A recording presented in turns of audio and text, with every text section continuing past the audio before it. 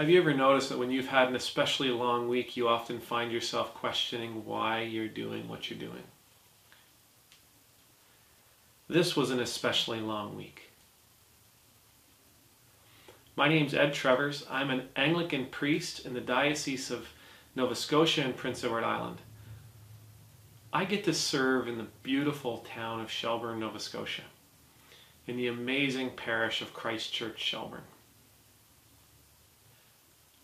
And today, I want to talk to you about why we do this. And by this, what I mean is, why do we share the gospel? A couple of weeks ago, I did a video and I talked about the fact that as a church, for us to be church, we have to be doing this for the right reasons. And that if our reason isn't to share the gospel, then it's the wrong reason. If our reason isn't to share the person of Jesus Christ with people, then it's the wrong reason. Our job, our reason, the why we do this, the why we are church is to share the gospel, period. Plain and simple, done. I know for some that might be an oversimplification of our mission. But for me, that's how I see it. And so this week I was really asking myself, okay, but why? Why do you need to share the gospel? My first thought was, well, because God needs us to share the gospel, but that's not true. God doesn't need me to share the gospel. The Bible tells us clearly, if I'm silent, he'll make the rocks get up and speak. So he doesn't need me to share the gospel. He doesn't need you to share the gospel. He's told us to. So, reason number 2, to be obedient to God. It's a pretty good reason. It's a pretty good reason. But why is it that we need to be obedient? What is that going to achieve? Well, maybe I feel the need to preach the gospel.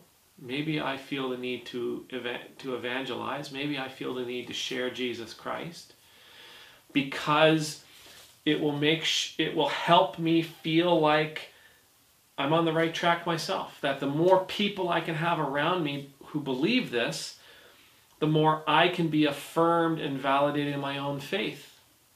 But the truth is, with that one, it would be so much easier if I want to feel validated and affirmed in what I believe. It would be so much easier if I simply followed what other people believed. It's very difficult to convince people to follow you. It's a whole lot easier to follow them. Everybody loves it when you follow them. No, the reason we share the gospel, apart from our desire to be obedient, is freedom. That's why we share the gospel. We share the gospel of Jesus Christ in order to share freedom with the people around. I know what my life was like before my moment of rebirth. I know what it was like before I committed myself to Christ. It was a good life. Lots and lots and lots of happiness. But man, I was chasing that happiness every single day.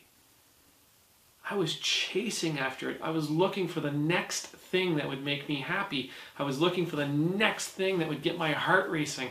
I was looking for the next best thing. That's not a good life.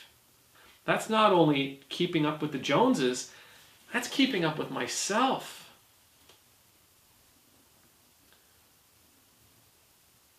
Following Christ offered me freedom. In Christ, I am free. I'm free from sin. I'm free from death. I'm free from guilt and shame. I'm free to be the person that God has made me to be. To use all the gifts and the skills and the passions that God provided me and be that person. I don't have to be the person that everybody else wants me to be. I'm free from being a prisoner in a world of consumers. I'm free from being an addict to short-term solutions that end up causing long-term problems. That's why we share the gospel. We share the gospel to free people from the lies of the world. We share the gospel to free our neighbors from the trappings of the world. We share the gospel so that our communities aren't hindered by worldly problems.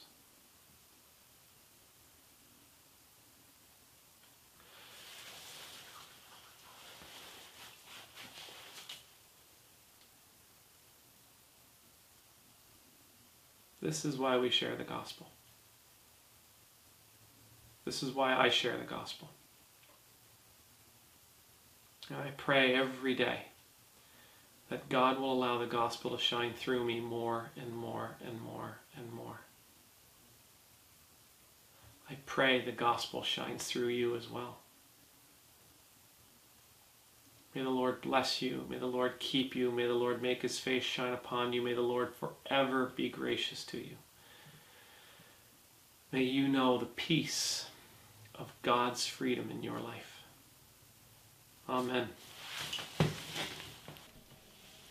Thank you, everybody, for spending this time with me. Thank you for choosing to be here today. I pray God's blessings will be upon you. If you liked what you saw, please hit the like button down below. If you'd like more of our content, hit subscribe. If there's something that you want us to talk about, if there's something you want to make mention, please feel free to leave a comment. I will be praying for you. Please say a prayer for me. I'll see you tomorrow. God bless.